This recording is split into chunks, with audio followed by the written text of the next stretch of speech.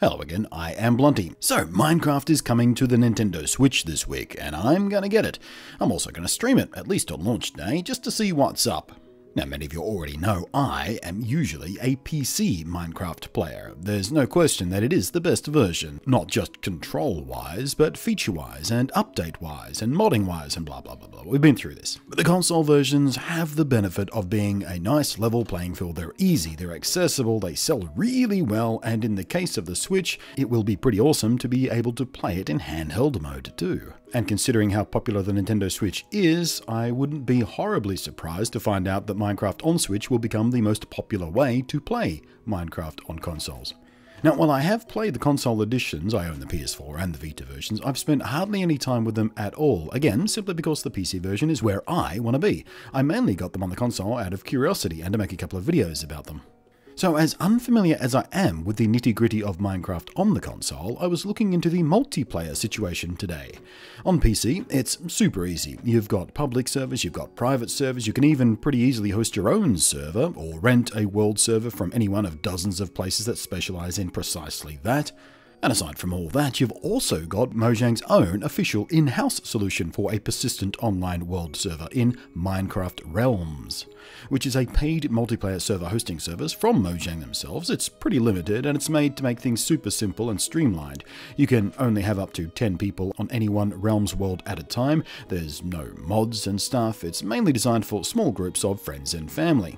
And in addition to the main Java-based PC, Mac, and Linux Minecraft versions, Realms is also available for the iOS and Android Pocket Editions, and the Windows 10 Edition.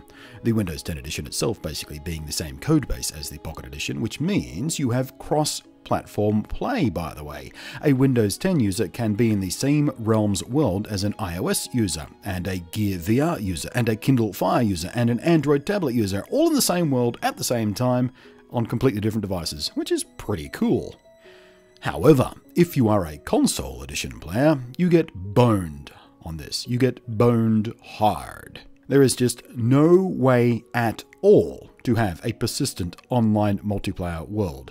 The only way online multiplayer works on consoles is peer-to-peer, meaning one person is the host and all the other people join the host's locally saved world, which then means if the host disconnects or crashes or just closes their game, everybody gets kicked off the multiplayer world. Nobody can play at all if the host isn't online, which sucks. And it makes no sense considering from Mojang's own numbers, published mid-last year, the console edition sells at least as well as the Pocket Edition in almost every market, and the console editions outsell the PC edition by a significant margin.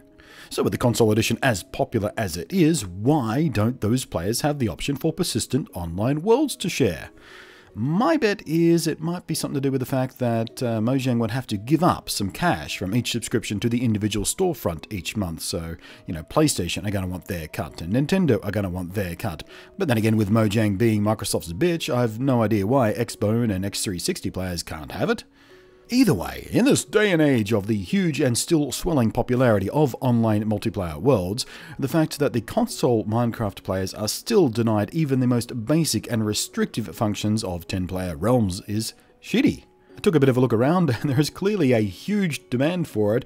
I saw post after post after forum post after forum post and Reddit post of people just bitching and whining about why they can't have persistent multiplayer worlds on the console Minecraft Edition version things.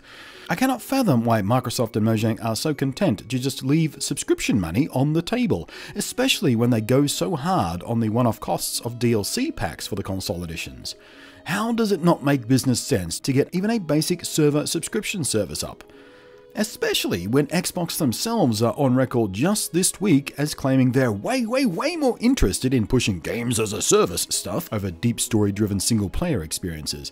And what else is a Minecraft Realms world but a terrific feed into that desperate need to pull in subscription money from a gamer's pocket each and every month? I'm bewildered we don't have it. Hopefully sometime soon we do get one that will allow cross-console play even, though given that would probably have to go through each console's individual friends service system, I have no idea whether that's even possible, much less practical, but it would be nice, wouldn't it? I mean, the Pocket Edition players get to do that. And way back in 2014, by the way, console version developer 4J Studios claimed they were looking into a Realms service for consoles. This was even before the PS4 and Xbox One versions launched, by the way. but you know what? Looking into it is PR speak for no. Shut up. Stop asking that question. We don't have the answer you want. Please stop asking us. We don't like saying no, because the PR rules say it's bad to be negative. So, you guys, exactly how eager are you for a persistent online world you can share with friends and family on your console edition Minecraft without the idiotic peer-to-peer live host option we have now? Sound off in the down below area as per usual. Meanwhile, thanks for watching. I am Blunty, and I'll catch you next time.